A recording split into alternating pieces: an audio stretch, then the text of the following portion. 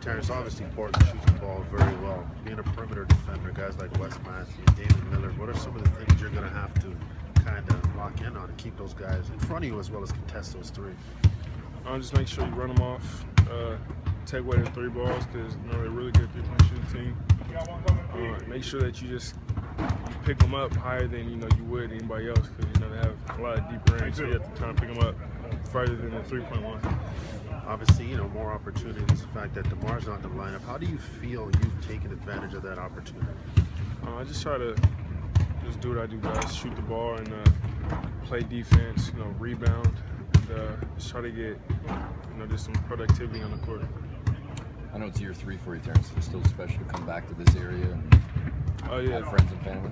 Oh yeah, for sure. Anytime you can play in front of your hometown and friends and family, people that you grew up with, it's always special. You put more on yourself to, not that you're going to try harder than, I don't imply that, but just kind of a little extras, an extra sense or an extra feeling being out there on the floor.